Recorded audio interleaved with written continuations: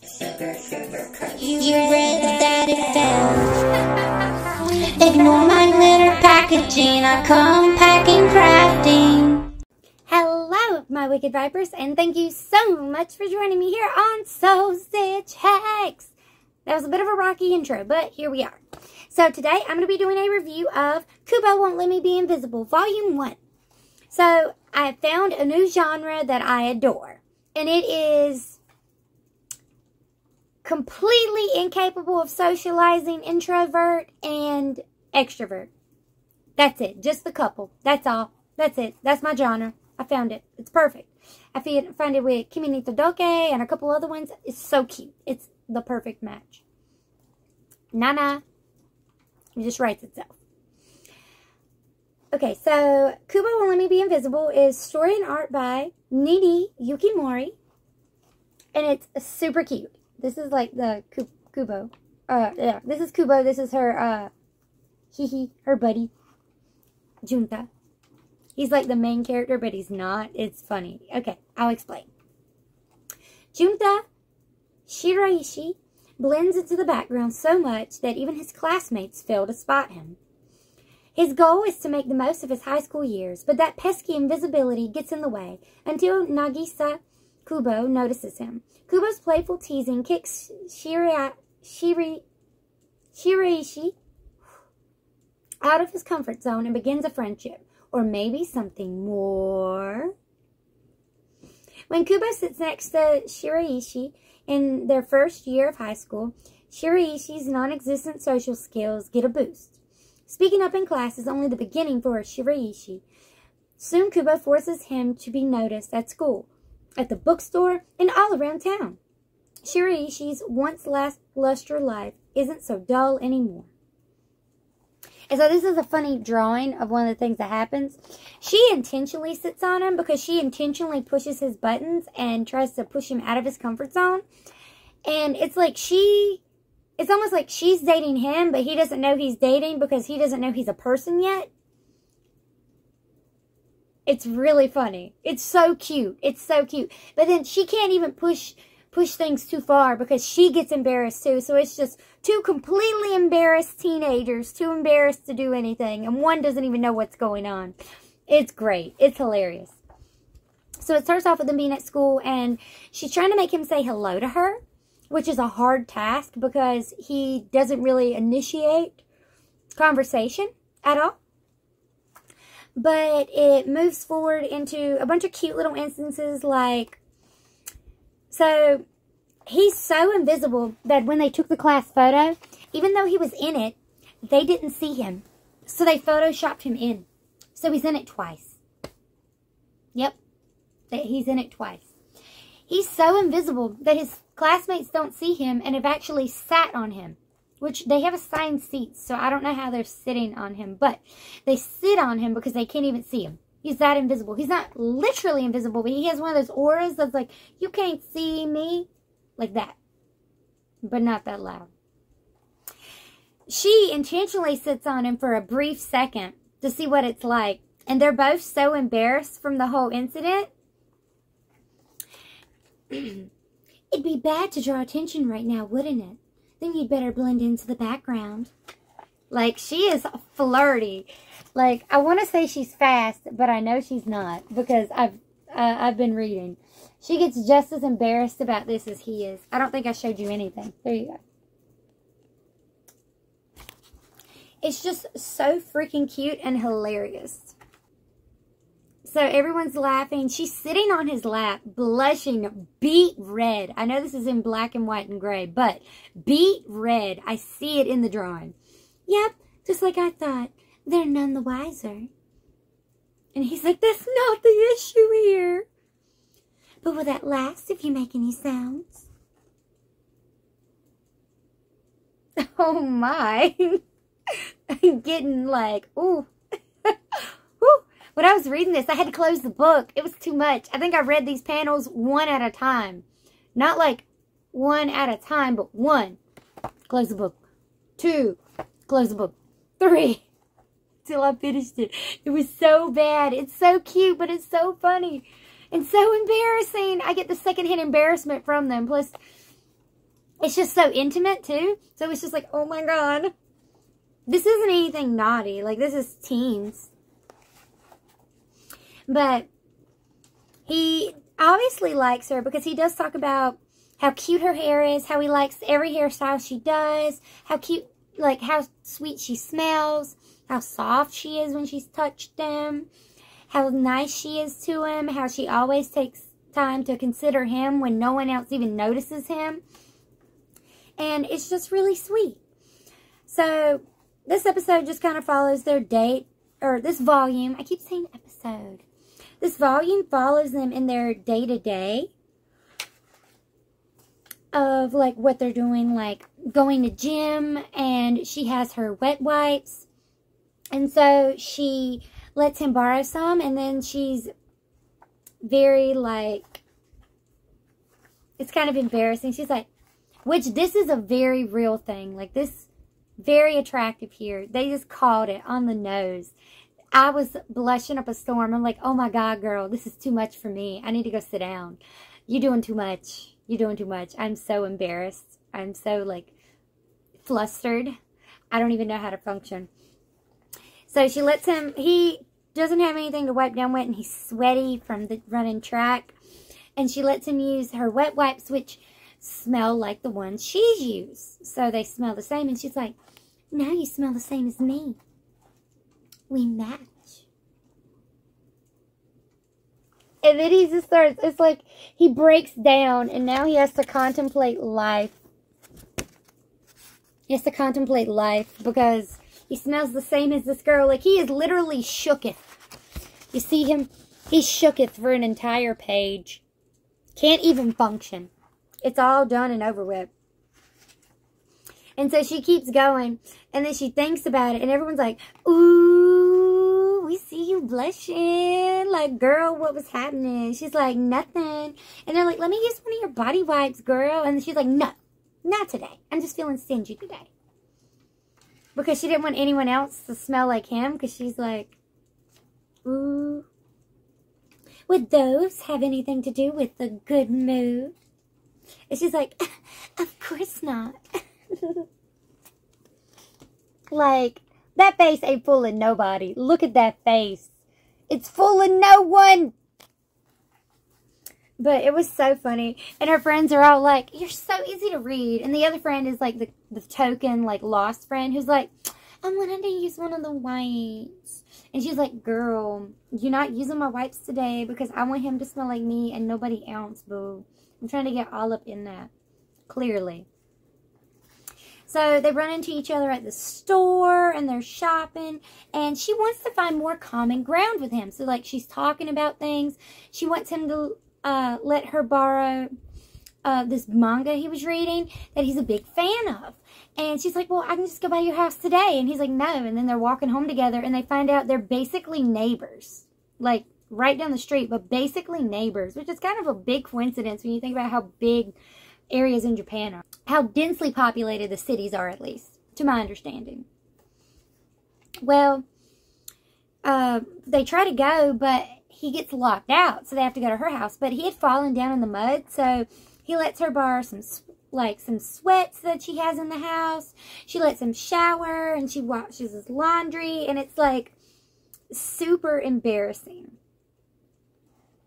It's, like, super embarrassing, because she's being super cute. And then they're like, ah, my mom says she's gotten home. She did? Oh, good. Yeah. Shiraishi, your hair's still wet. Dry it before you go.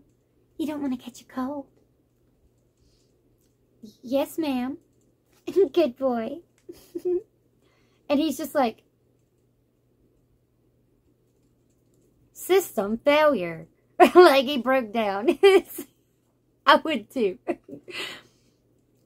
Well, get home safe. Yep. See you.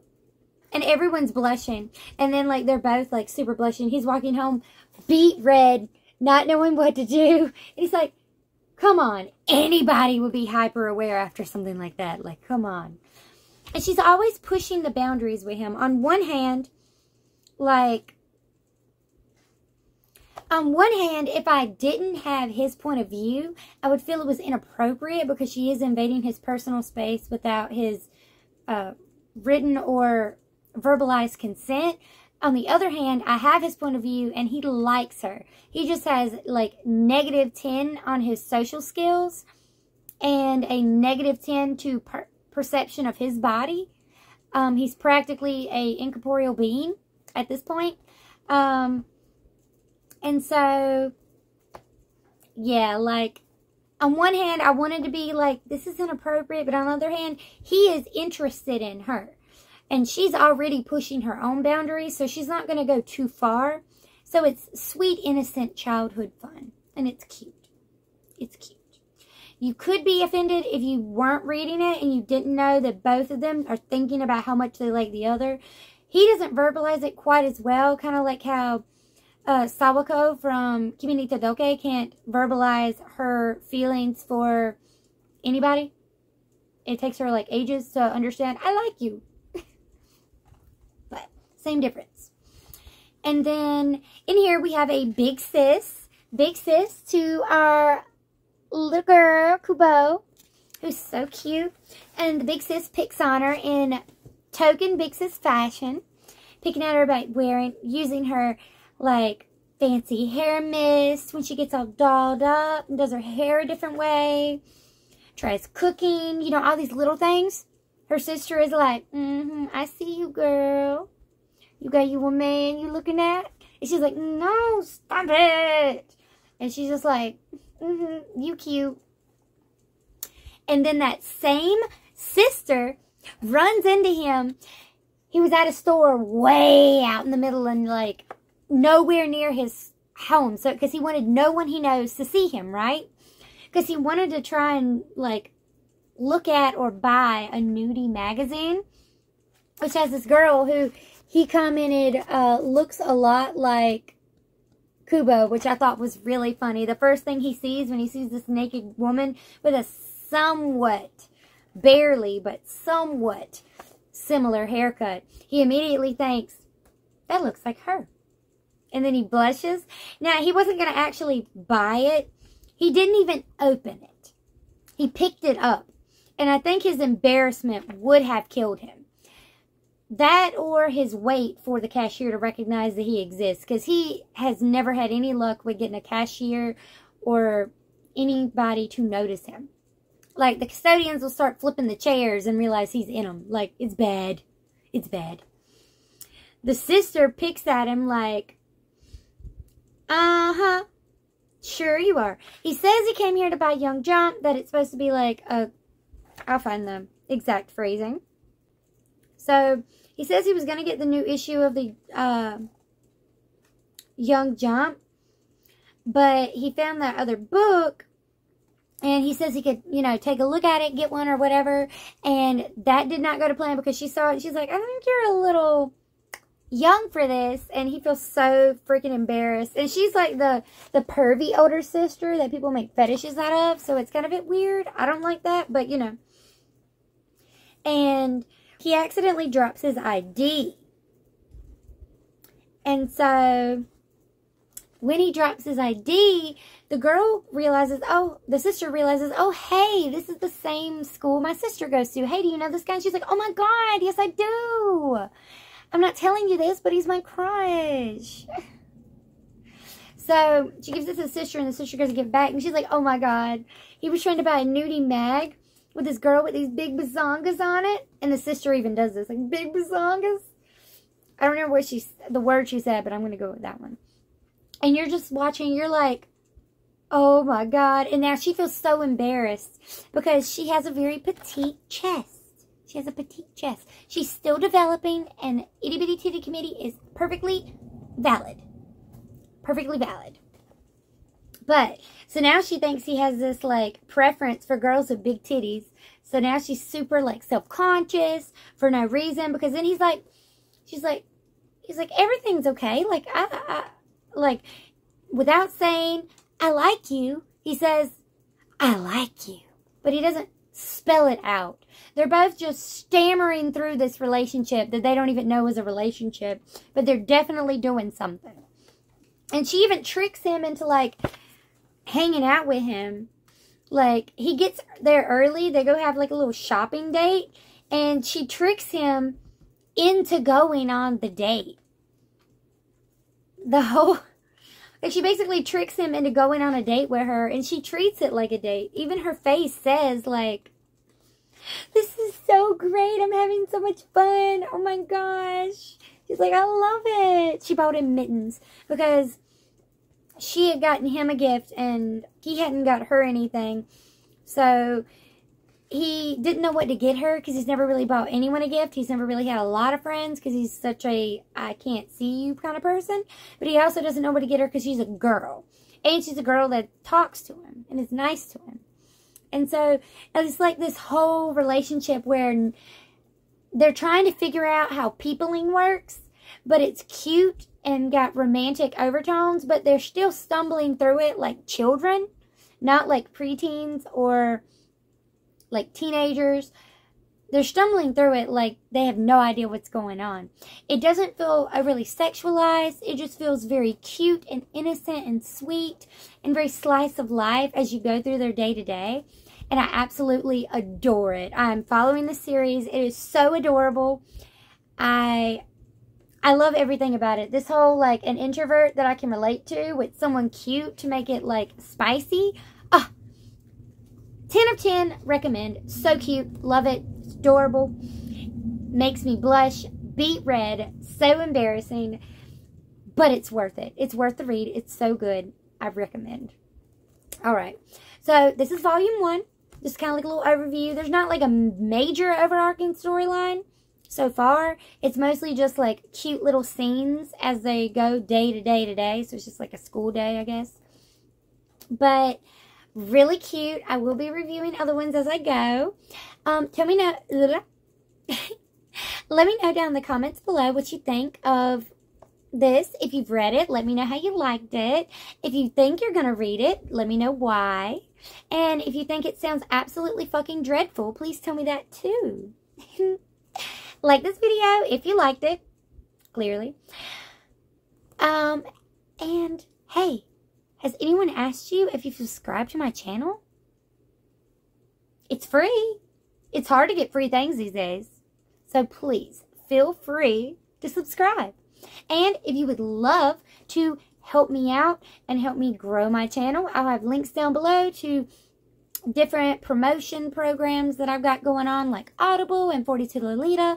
Please feel free to use my links and codes and zippity-doo-dah, zippity-doo-day down below. Thank you so much, my Wicked Vipers, and I cannot wait to see you here next time. All right, have a wicked evening. Bye.